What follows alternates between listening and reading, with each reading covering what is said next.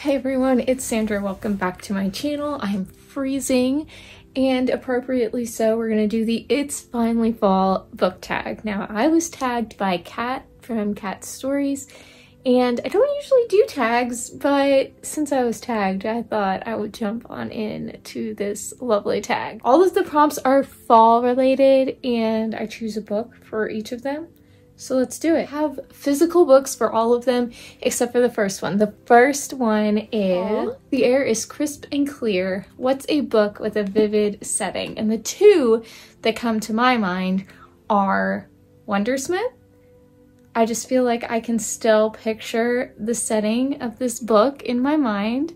So I think that's pretty vivid if I can still remember it from like a year later. And also Caraval. I really want to read Legendary. It's just so beautifully written and vivid, and I love it.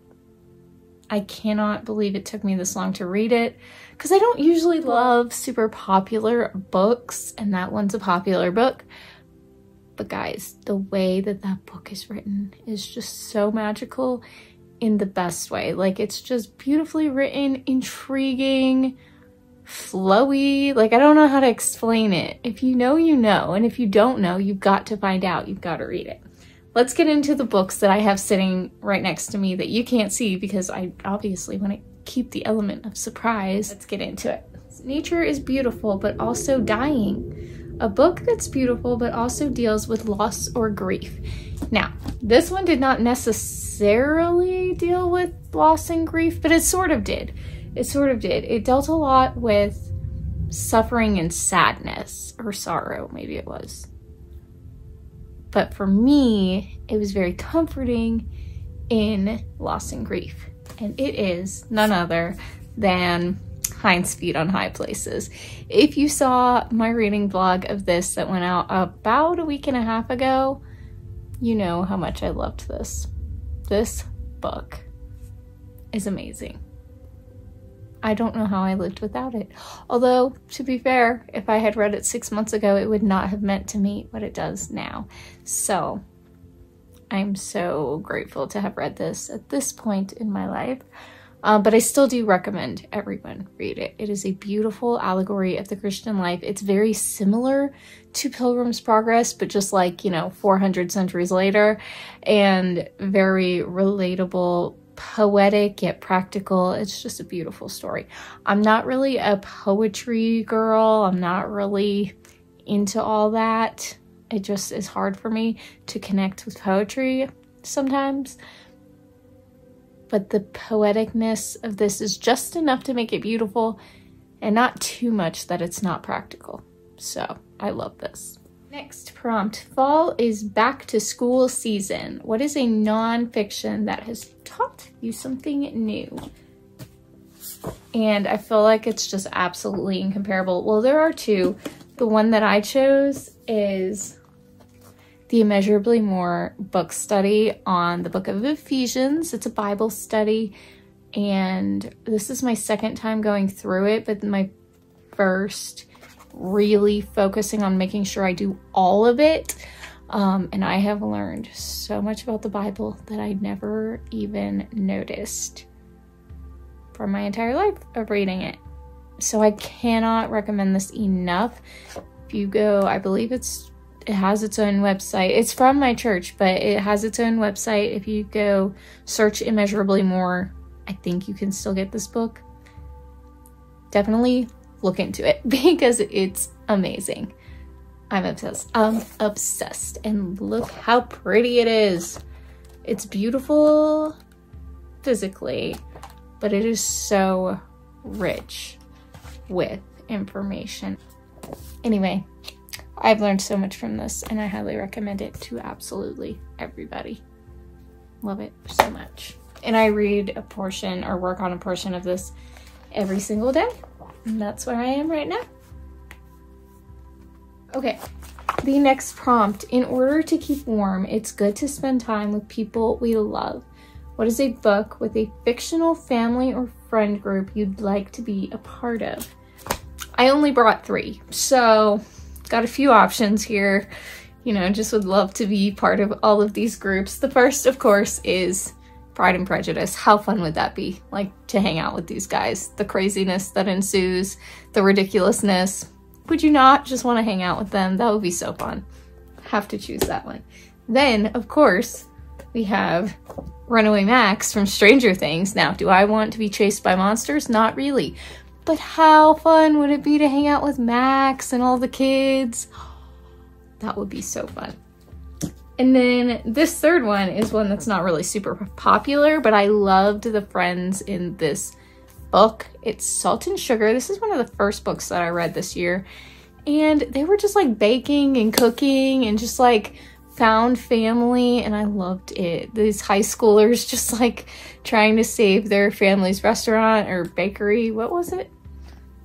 I think, yeah, they're both bakeries. How fun. It was just like a bunch of teenagers. It gives High School Musical vibes a little bit. And I think they might have mentioned High School Musical in this book, if I remember correctly. But either way, this book is so fun. You definitely got to check it out. This is one of my favorites of the year. Spoiler alert. So, Salt and Sugar. Next prompt is colorful leaves are piling on the ground. What are some colorful book spines? So I have a little stack, just a small one, just, you know, 6 books. It's not the most fall vibes, but I tried to include all of the colors like yellow, orange, white, green, brown, and black. This is what I came up with. So first we've got, this is a very fall cover actually, I feel like. 7 Mile Miracle. I just picked this one up at a used bookstore. And that is the book related to the series that was first going on when I got involved with my church years and years ago. Then we've got Girl Meets Change. This book. If you are dealing with any kind of change, you've got to read this. It's fantastic. I have not read this yet. I've also not read this yet. Actually, I don't think I've read any of these other. No, I've read Excellent Twins. Okay. Then we've got this really depressing sounding book, but it had a kind of fall cover a little bit. It looks more fall in person. Maybe this wasn't the best pick. That's all about dealing with when your loved ones have memory care issues, which is kind of depressing, but that was an old school book. Anyway. Then we have Recursion. I've still not read this, although it's been on my unofficial TBR for the last 2 months. Maybe we'll get to it. Then we've got Excellence Wins. Love this book, highly recommend it. Definitely one of the best books ever.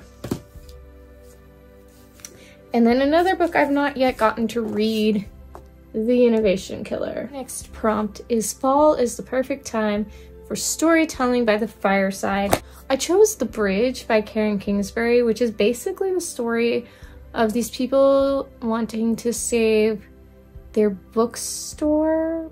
No. Coffee shop with bookshelves. And like just this coffee shop where people can get books and have good conversations and all that stuff. And it's kind of like the story of how that got started. And so that's why I chose this for this prompt. And it was close to storytelling somehow. Nights Are Getting Darker, a dark or scary read. I don't really have any right now. I guess I could have chosen that one, but it's fine. I chose one that I'm eager to get back into for the video that I'm working on at the moment, that hopefully will have gone up before you see this. Fingers crossed, although I have 3 more books still to read for it. But I've got The End of the Age, and this one is a fiction book based on biblical prophecy. So an element of truth to it, but also written in a fiction way. It's intense. So then we have The Days Are Getting Colder. What is a short, heartwarming read? It doesn't get cuter than this. This book was so cute. The next prompt is Fall Returns Every Year. What is an old favorite you'd like to return to soon? Obviously, this handwritten copies edition of Persuasion. I loved this the first time and I would love to get back into it and reread it at some point soon. Probably not gonna happen soon, but in my dreams it would. So there's that.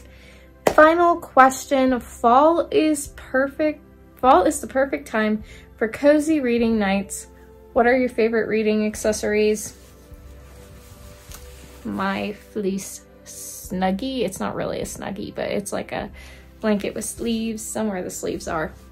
Definitely have to have this.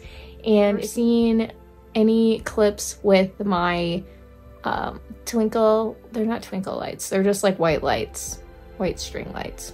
Gotta have those. Those are my favorite reading accessories. And also this light. Be sure to subscribe if you haven't already.